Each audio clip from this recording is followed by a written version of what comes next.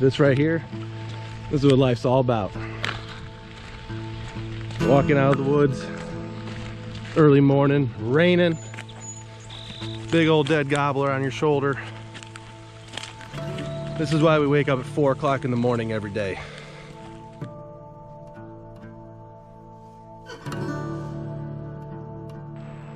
Before the season started, there was 2 gobblers spending time on our home farm. The bird that had initially caught my eye was a bird we called yellowbeard. Early in the spring, he was all over our trail cameras. And there was no denying he was an old trophy gobbler.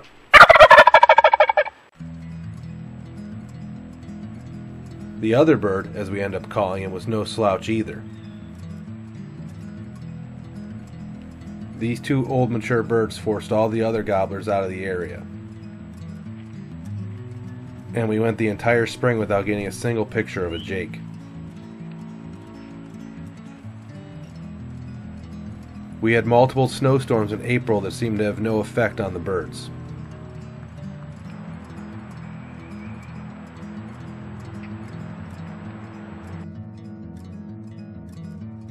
And we were getting almost daily trail camera activity.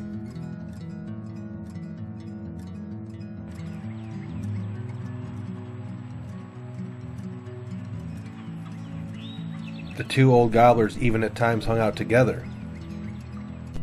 But as the season got closer, Yellowbeard moved on and the other bird took over the farm.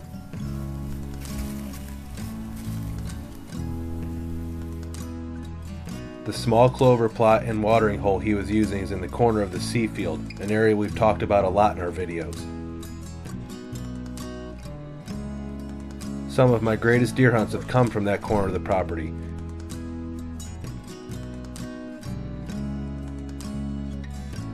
And I've killed multiple birds there as well.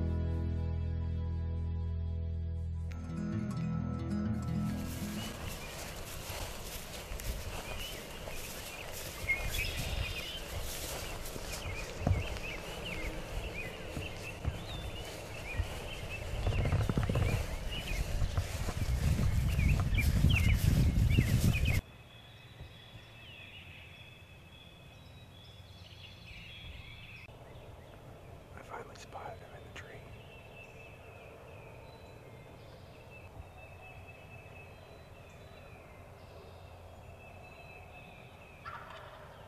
Yeah, that's him. Legs.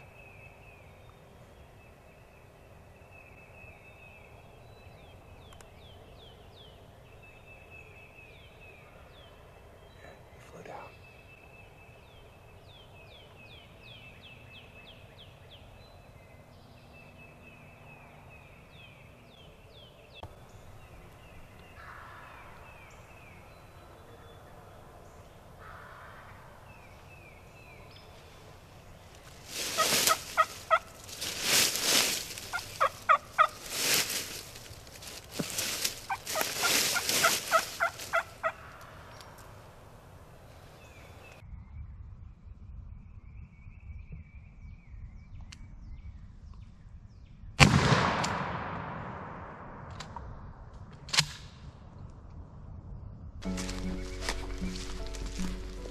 I had simply missed. What happened? Did you see him go flop? And even though I had missed gobblers before, this one was by far the most disappointing. I felt pretty confident about it, to tell you the truth. Yeah, it was a perfect. It was a setup. I mean, I was Perfect setup. Bad film, bad shot. Didn't come close. Just went high. You can see on the tree where I just shot high.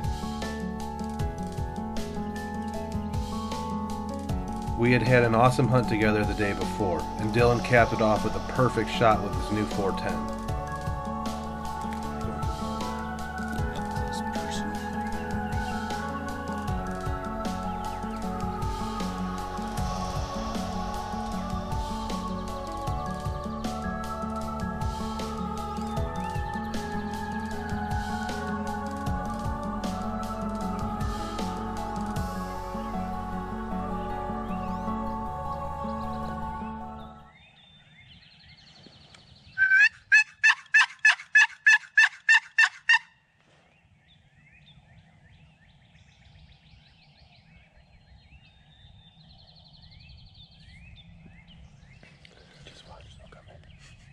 sounded like they heard the one.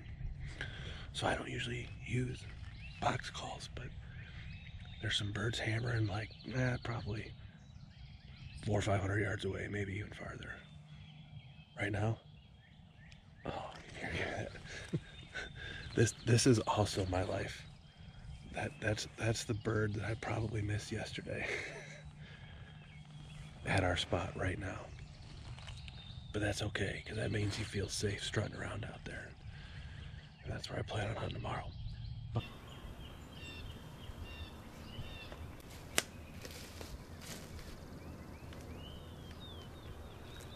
All morning long, that gobbler I missed the previous day strutted around in my food plot, without a care in the world.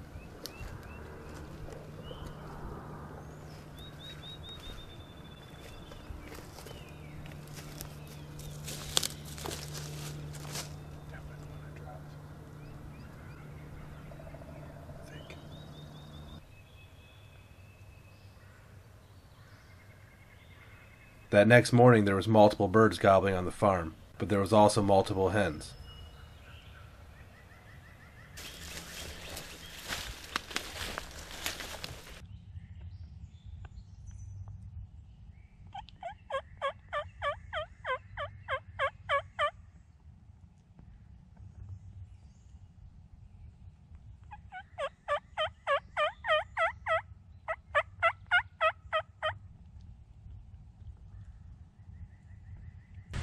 Our aggressive tactics didn't work out that morning as the birds ended up going silent after a few hours.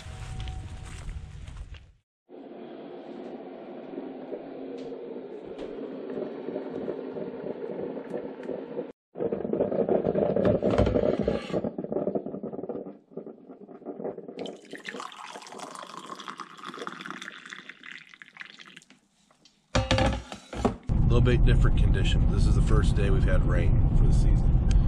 It was calling for heavy rain, but it keeps getting pushed back farther and farther. Right now it's just drizzling. And I almost decided to sleep in, take a day off, maybe work on video editing, but last night on the Tacticam, 20 minutes before fly up, that bird was strutting right by our food plot.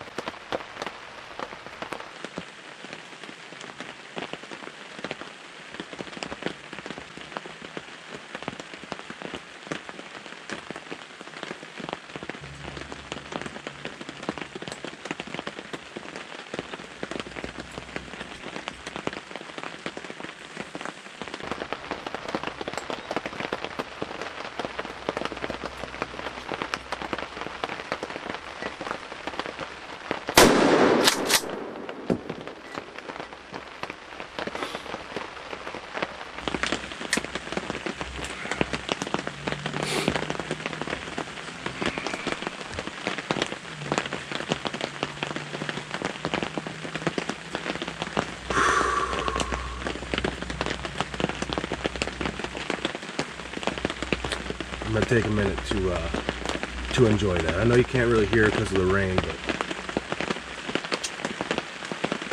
that was special. I missed that bird 3 days ago at 50-ish yards. Shot right over his head. And I missed him, and I felt bad about it because it was a perfect hunt. I had Isaac with me. Everything was perfect, and I got excited and rushed the shot. When I had worked him perfectly, I rushed the shot over his head. It was too far. There was a lot of things that went wrong, but that was on me. That was all on me. I messed that up because I enjoy this so much that I'm shaking a little bit. Sometimes it just gets you. It gets you, you know. And This bird, I probably rushed a shot a little bit as well, but you know, he was coming underneath my blind, and he's done that a couple times where there's a cell cam underneath this blind where he strutted out and went underneath the blind, and there's a hen out behind me. I didn't want the opportunity to go away, but my shot was 8 yards max. Let's go get him. Let's go pick him up.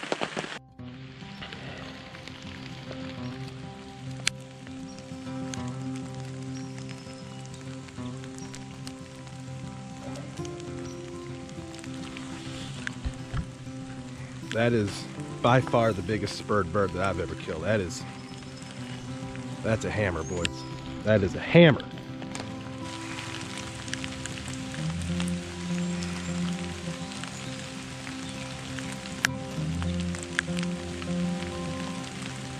Well, guys, there he is. I'll have Luke take some better pictures, but it's not yellowbeard.